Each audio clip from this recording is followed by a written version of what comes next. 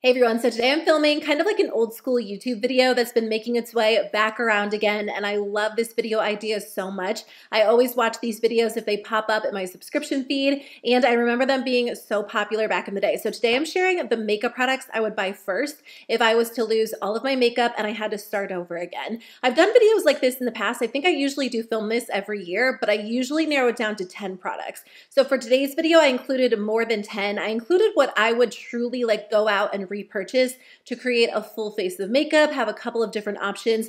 For the most part, I have one product in each category, but I did sometimes include like a bonus product that if I wanted to purchase two, I would grab as well. I wanted to make it a little bit more realistic than just choosing 10 products because truthfully, I would go out and buy more than 10, but this is still like a very minimal downsized version of my makeup collection, and these are some of my staples that I reach for every single day. So I did apply everything for you on camera so you can see the products in action, and I'll link my previous videos in the description box below, but I believe Emily Noel actually started this trend years ago. I don't know if I can find her original video, but I'll link her channel below. She has tons of great video ideas. She has always been one of my favorites, so I'm glad to see her version of this video going back around again. So let's jump into it and we'll start with base products. Okay, so the first primer that I would run out and repurchase right away would be this one from e.l.f. It is their Power Grip Primer, but the one that has 4% niacinamide in it. I love the original Power Grip Primer, and honestly, they're both very, very similar, but there's just something about this one that makes my skin look extra good. I feel like my skin looks extra smooth, extra glowy, but because it does have that tackiness to it, it locks my makeup into place so well, even when my skin is a little bit more oily. It feels really hydrating on the skin, and honestly, it just plays well with my base products. Like no matter what foundation I wear on top of this product, for the most part, it looks so good and it wears so well throughout the day. So I love this product. It's definitely my favorite primer. I feel like if I wanted a smoothing primer, I could grab something, but honestly, a lot of the time, like my moisturizer does a great job too, but I do feel like this one really extends the wear of my makeup. I didn't include two products in every category, but if there were two products I honestly feel like I would run out and buy right away, I wanted to mention them. So this one is the Milk Makeup Hydro Grip Set and Refresh Spray. They technically market it as a setting spray or something you can spray on your face to kind of refresh your makeup throughout the day, but I actually use it as a priming spray. It's not quite as intense as the original Milk Makeup Hydro Grip Primer or the e.l.f. primer. If you want your makeup to last all day long, then this is a great option. But if you just want to quickly prime your face, maybe you did your skincare earlier in the day and you just want to refresh your skin before going in with makeup, this product is perfect. It is so quick and easy. It just hydrates my skin. It's very refreshing, and I feel like it provides a little bit of, not like a full-on tacky base, but just something to kind of prime my skin before going in with makeup. I feel like my makeup applies better on top of this product. It does last a little bit longer versus if I was to skip primer altogether, and I just love the way it feels. So usually if I'm doing light coverage makeup or I'm in a hurry, this is what I'll reach for, versus if I want my makeup to last all day long or I want like that extra smooth, glowy look, I'll reach for this. Foundation was a very obvious one for me. The Catrice True Skin has been my favorite for years, and it is easily my most worn foundation. It's a very adaptable foundation, so no matter what type of makeup look I'm going for, I feel like I can get that with this foundation. If I want a little bit more of a light coverage natural look, I'll use like half a pump and really work it into the skin. If I want more of a true full coverage look, I can definitely build it up in the areas where I need to, and it doesn't look heavy or cakey. It also works so well with all different primers, so if I want more of a matte look, I'll just use a super mattifying primer underneath and it stays matte all day long. But I can also use it with something like the e.l.f. primer to bring out more of that glow, and my skin feels hydrated all day long and looks super smooth. I feel like so many foundations only look good with certain primers or certain powders, and no matter what you do, they look the same every single time. That's not the case with this one. This one really does seem to work in so many different ways. So it's never let me down. It's only $10. I would definitely run out and repurchase this right away. For concealer, I would also pick up the Catrice True Skin High Coverage Concealer. I find these formulas to be very different. This is incredibly hydrating. It gives your skin the most gorgeous, like dewy, glowy effect, but it's also really smoothing, brightening. It blends out super easily, but it also stays in place really, really well. I always set mine into place with powder, but if you're someone who likes like that true glowy, dewy finish, you'll love the finish of this product. I think the coverage level is perfect. It has a little bit more of like a thin texture to it, but if you apply it and kind of let it dry for a few minutes before blending it out, it does almost thicken up to more of like a thicker satin concealer. Again, really interesting. I feel like you can just use Catrice complexion products in different ways.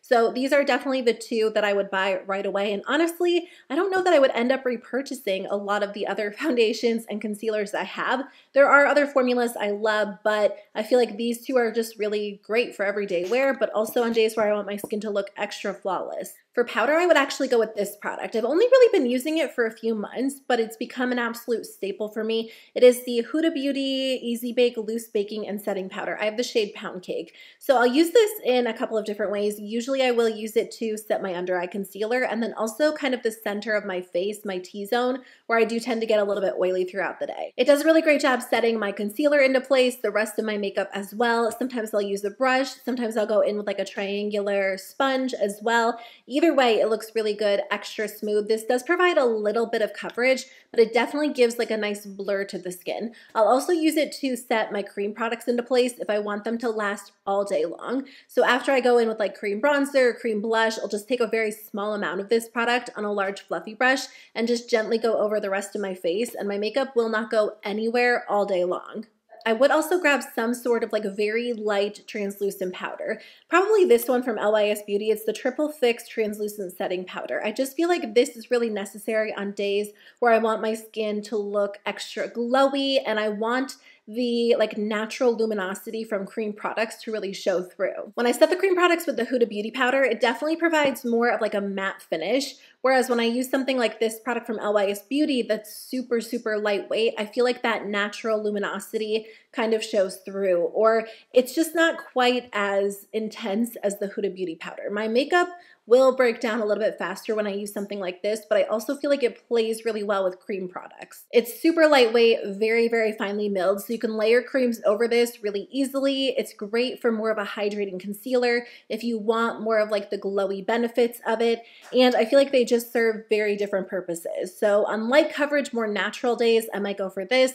But on days where I want makeup to last and look extra smooth, I'll go for this. Okay, let's move on to cheek products. So for cream bronzer, I almost went with the Makeup by Mario cream bronzer, which I love, but that one's a little bit more intense. And honestly, if I was starting all over again, I probably would go for more of a subtle bronzer.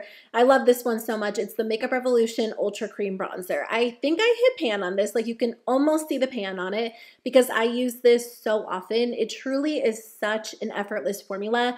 Like you apply this to the skin and blend it out, and in 2 seconds, you're done. The product just melts into the skin in a really natural way. Usually I'll go in and apply this and then take my foundation brush with whatever's left and kind of go over the edges, and it just looks so skin-like. It is such a gorgeous texture, very, very easy to work with.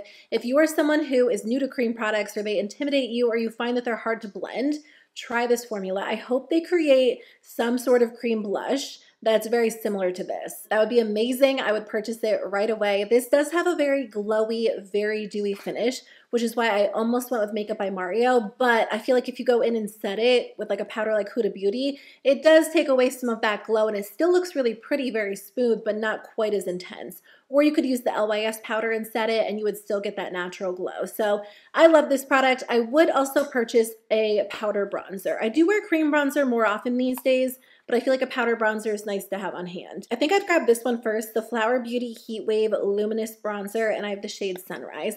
This is just such a gorgeous color. It has a really pretty natural undertone on my skin tone. In the pan, it does look kind of cool, maybe more neutral overall, but on the skin, I mean, I guess it pulls that way as well. It's not quite the same on the skin as it is in the pan. On the skin, I feel like it just looks, let me just swatch it for you so you can see. It doesn't pull orangey at all. Like it just has a very beautiful, I guess, neutral undertone. And you can tell that it has like a softness to it. It's not a satin by any means. Like it's definitely a baked powder bronzer, but it just has like this natural glow to it. It's so easy to work with. Very, very smoothing. I love it. It's great for everyday wear. It's great to wear over cream bronzer on its own. It really is such a staple, so I would buy this one right away as well. For blush, I actually chose one liquid blush and then also a powder blush formula as well. Honestly, like day to day, I've been wearing this blush so much. It's from Rare Beauty. It's their liquid blush in the shade Hope. It's just very easy to apply. It's a very effortless formula, and I was so intimidated by liquid blush for such a long time, but this just goes on the skin so nicely. And honestly, I'll just apply this like all over my cheeks. Sometimes I'll kind of target it in one area like higher up or kind of in the center of my face.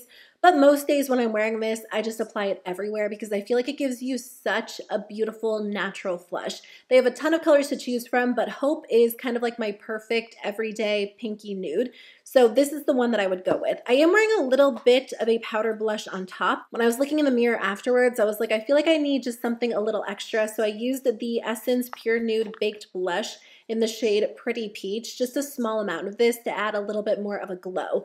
I totally would grab one of these. I don't know which shade I would grab because I feel like there are so many beautiful colors, but I probably would run into Ulta and grab one of them because these look amazing on the skin. These really are so beautiful and they're just effortless. And I feel like if I was kind of starting over and purchasing makeup products again, I would choose a lot of products that are very easy to use, that apply without any extra effort, that don't take a lot of time. And I feel like all of the cheek products I chose are things that I can just throw on and go. For highlighter, it is no question. I would totally repurchase this one from Rare Beauty in the shade Exhilarate. I have two shades right now, but I feel like Exhilarate is still my favorite out of the two because it is the most beautiful gold. I love wearing this on the cheeks. I love wearing it as eyeshadow. I'm wearing it as an inner corner highlight today. It's just so beautiful. It's so flattering on the skin. You can build these up to look really intense, or you can use a light hand just to apply a small amount, and it still looks kind of intense, but it melts into the skin in such a natural way that it just looks so good. Ever since I purchased this product, I haven't reached for any other powder highlighter in my collection for the most part. This is so good. NYX has become my favorite go-to brand for brow products over the past few years, so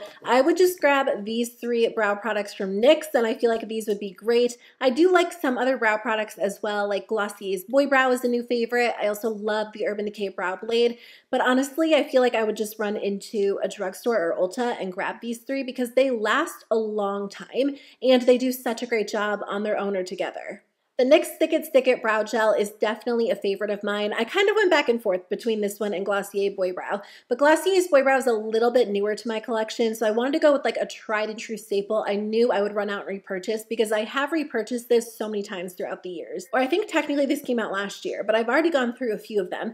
This really does such a great job of locking your brows into place. It makes your brows look really thick and voluminous, but it also holds them into place. And I feel like once it dries out, it performs even better, just like a regular mascara. I feel like that's the case with this one. Like this is almost gone. I have a little bit left and I feel like it performs the best that it's ever performed. And that's usually the case with this product, but I love it. I think it does such a great job. Whenever anyone is asking me for like drugstore brow recommendations, either online or people I know in real life, I always send them like straight to NYX because they have so many options, so many shades to choose from, and they're affordable. I would also repurchase the NYX Lift and Snatch Brow Tint Pen. I definitely prefer a brow pen over a brow pencil. I feel like it just makes my brows look a little bit more realistic, whereas a brow pencil usually is a little bit softer, but I like the look of a brow pen just to create more of like almost a textured look. And this one is really, really good. So I have two. I have Ash Brown and then also Espresso. Espresso is a little bit darker and more intense, but I feel like Ash Brown is maybe a little bit more natural on my brows. So I kind of switch back and forth between them, but I love this product. And then I would grab the NYX Micro Brow Pencil as well. I don't use a brow pencil every single day, but I sometimes will use this to kind of like define my the underside of my brow or maybe extend it a little bit. I still prefer a brow pen for actually like filling in the majority of the brow, but I feel like a brow pencil is just a necessity, so this is what I would grab. For eyeshadow, I wasn't sure which direction to go in. Like at first I was like, maybe I'd repurchase a Patrick Ta Major Dimension palette. Maybe I'd grab like the Natasha Denona Biba and splurge a little bit and just have like all of my staple neutrals. But I don't know, like I haven't really been into eyeshadow palettes this year. And when I do my eyeshadow, I find myself reaching for more affordable options. Like I love the CoverGirl quads. I love this Jason Wu palette I have. e.l.f. makes great quads. I've been using the LA Girl quads a lot. a lot of quads, I guess. But I think I probably would go with a ColourPop palette. I probably would just go in store and see like if they had like a nude neutral palette I was feeling. But two of my favorite staples that I still use after all these years are Nude Mood and that's Taupe. They're still available. I ended up repurchasing Nude Mood last year, was it, at some point, because I hit pan on a ton of shades, and then I also ended up cracking it and I lost a shade as well. So this is not the original Nude Mood, but it is still very much well loved. I'll use this to create like a very simple warm eyeshadow look.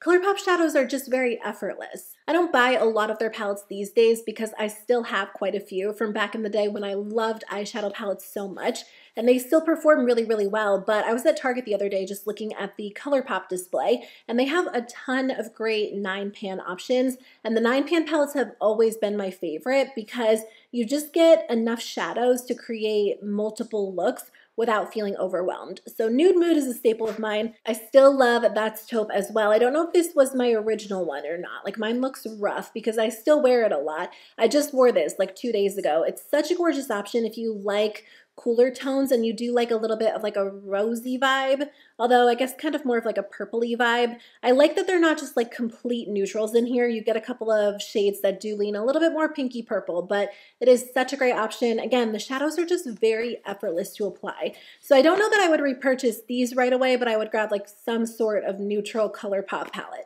And I feel like that would be enough for me for a while. I kind of want to do an updated, like if I could only keep 10 palettes video, because I feel like my choices would be so different this year compared to previous years. Okay, what topic were we on? Oh, eye products. For eyeliner, I almost said Urban Decay's Perversion, which is my favorite liquid liner. It's super intense, really dramatic. It's a brush tip, so it glides on really easily. And I do love this one, but honestly, if I was starting all over, I think I'd probably just grab this product. It's from Tarte. It's the Double Take Awake Micro Liquid Liner and Brightener. So this does come with a liquid liner on one side. I like this one because it is very tiny. So I feel like you can create a very small wing. You can just create a very thin line. And usually with other liquid liners like Urban Decay's Perversion, my wing gets out of hand so quickly. So I like that when I use this, I usually do get a little bit more of a subtle look if that's what I'm going for. And then the other side is actually like a very light nude pencil liner. So I'll usually use this on my waterline if I am doing more of like a simple look just to brighten things up. And I feel like by buying this, I wouldn't feel the need to run out and purchase a liquid liner and then a nude pencil liner, which I do feel like is a staple for me. And I just kind of get both in one. For mascara, I'd actually go with the Milani Highly Rated Anti-Gravity. This is what I'm wearing on my lashes today. It does such a great job at giving you a ton of length, a good amount of volume. It makes your lashes look really dramatic, but you can also go in with like one coat and get a little bit more of a natural look. Like you can get length without a ton of volume if you don't layer it up. But I do tend to like to layer my mascaras up to get more of a dramatic look, and this is perfect. I almost said the Tower 28 Make Waves mascara, which is, I don't know, I guess this is kind of like my #1 right now, but I also feel like the Milani is just as good, just in a different way. So maybe I would end up purchasing both of them, but truthfully, like the first one that came to mind for me was Milani because it's so good. I feel like I always have to have this in my collection. Lip products would be very difficult for me because I would want to go to Ulta and Sephora and just buy like 10 products at each store because there are so many that I love. But I narrowed it down to 3 and then lip liners as well. So I would just repurchase these 2 lip liners right away. The ColourPop Lippy Pencils in BFF and then Cool BFF. BFF is my favorite if I am creating more of like a warm toned nude look. I do have this one on today. And then Cool BFF is my favorite if I'm creating a cool look. Those are really bad swatches, but this one is BFF and then this one is Cool BFF.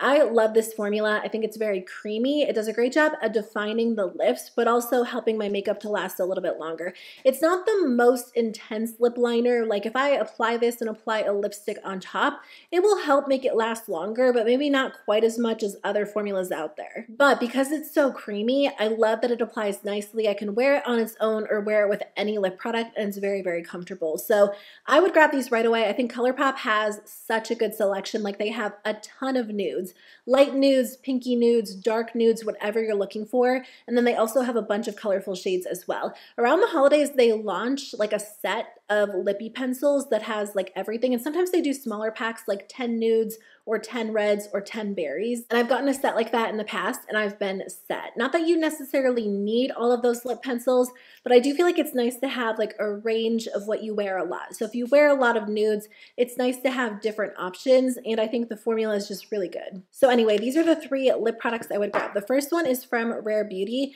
It is the Stay Vulnerable Glossy Lip Balm in the shade Nearly Neutral. I'm wearing this today. I've been talking a lot, so I feel like it's worn off. But this is the most perfect, effortless formula. It's basically a mix between like a lip treatment and then also a gloss. So you do get that glossy finish, but you get all of the benefits of a really good like liquid lip balm. It's very moisturizing, super comfortable, and I feel like it just looks good no matter what I'm wearing. If I want more of a dramatic look, I'll pair it with a lip liner like I did today, but if I want more of a natural like sheer finish, I'll just skip the lip liner and apply a small amount. I would also grab this product from Fenty. This is one of my favorites, the Fenty Gloss Bomb Heat in the shade Hot Chocolate. I wasn't sure if I would go with this one or like the regular Gloss Bomb lip gloss that has shimmer in it, but I feel like the Gloss Bomb Heat is so pretty. It's like this sheer chocolatey nude. It is so beautiful. I've loved this for so long, and I love wearing this on days where I want more of a cool toned lip because it does have a little bit more of a cool finish.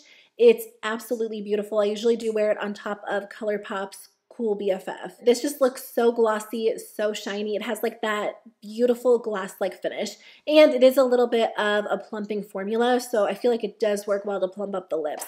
The last product I picked is also a gloss, so they're all like glossy finish products, but that is what I would go for first. It's the CoverGirl Clean Fresh Yummy Gloss in the shade My Straw Booty. This formula is so good. I feel like I could go with any one of the yummy glosses, but I like to have a good red lip gloss at all times. I almost said Patrick Ta, but I love this formula because it is so lightweight. Like it almost feels more like a lip oil. So I feel like it's very glossy, very thin and shiny, so comfortable on the lips, and they smell amazing. Those are all of the makeup products I would buy first if I had to start all over. I would love to know which direction you would go in. Would you purchase really affordable drugstore makeup since you're purchasing a lot at one time? Would you splurge on some of your high-end favorites or do a mix like me? And which category would you go for first? I would definitely buy brow products first, a good mascara, maybe some lip products, my foundation. I mean, that's like everything. But I feel like there are definitely products I would go with first over others.